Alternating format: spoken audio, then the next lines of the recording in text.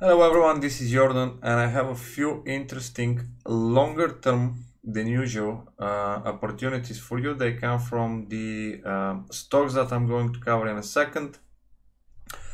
So let's go ahead and jump to the charts. The first one is going to be, let me just open the drawing tool, Renault. Now this is the weekly chart in Renault, and what we're looking at here is, first of all, this double wave. Of course, we can go ahead and find different kind of counts inside of it, but to make your life simple, let's just work with the double wave idea.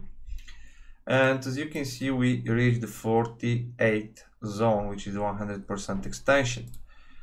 Next, we have all these divergences, and divergences supported by the idea of this false break. So we have false break number 1, pullback, false break number 2, move up again, no higher highs created, and then we have false break number 3.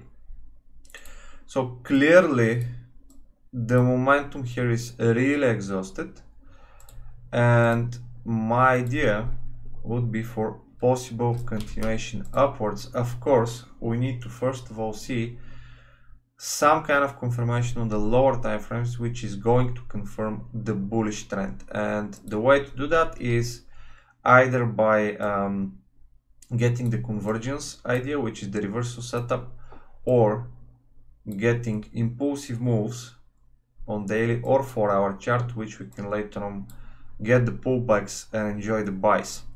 Until that happens, it's a perfect structure, it's a great setup, but we don't have yet a point where we can go ahead and pull the trigger on it.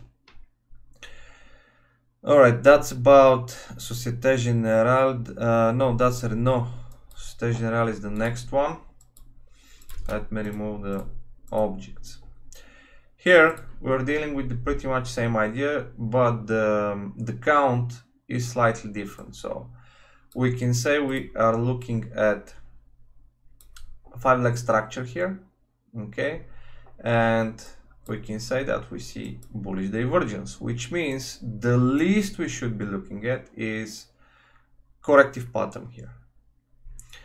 I think we are going to get deeper corrections from what we saw here, because some might suggest that this is the ABCD and it already happened. In my idea, this is not ABCD. This should be looked at as a triple wave of some sort, which is currently forming, and this is where the idea actually comes from in terms of the buys. So dropping down to the daily chart, we can see a trend line, and we can see a triple structure with divergence already forming there.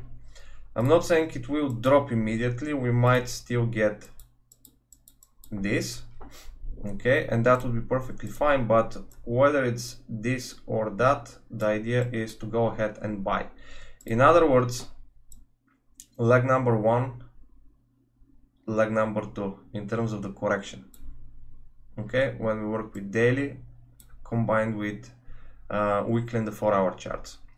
So that's about Societe Generale, again looking for possible bullish scenarios.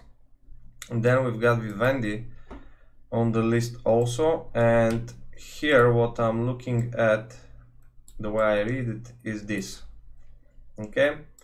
We got this pattern broken, continuation up, and now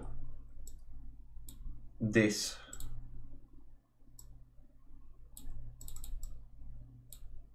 okay? So I do expect it to continue higher, and even though we have the 5-leg structure and the minimum of 127 is reached, 161.8 is still there, and we don't have the divergence, which means I would be looking for these buys. Now, I do trade these kind of patterns in two ways. First one is the aggressive one, which is buying whatever the structure we have is. If the direction is up, I would be looking to buy the bottom of this structure, corrective pattern, right? And this is aggressive because the pattern is not confirmed until we get the breakout. which means that might look like a triangle, it might act like a triangle, but never get the breakout up. That's why buying here is aggressive. And when I say buy, I'm not saying once the price reaches that zone, open a trade. No, we have ways to define when the price is going to that zone, how to enter, etc, etc. It always comes with confirmation. We don't pull the trigger just like that. And of course, the more conservative way would be to use the breakout towards that 28.27 zone. And the last one I have on the list would be BMW. Now for BMW, we can jump to the monthly chart, and this is where we're going to see that 61.8 Fibonacci extension was just reached. All right, there is divergence here, no divergence here. That means at least pullback should be provided if we're going to continue lower. And since this is monthly and weekly chart, these pullbacks could be more than enough for us to make some money. There is a channel coming from the top.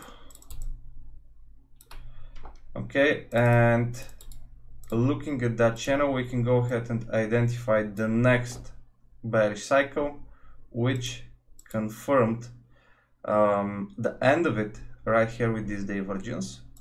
That means in case we get a break above this high and we manage to form higher highs and we get the momentum that we're looking for during the breakout, pullbacks should be something for us to go ahead and enjoy.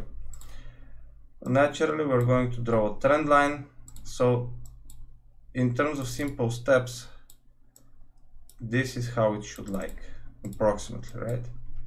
Something like that.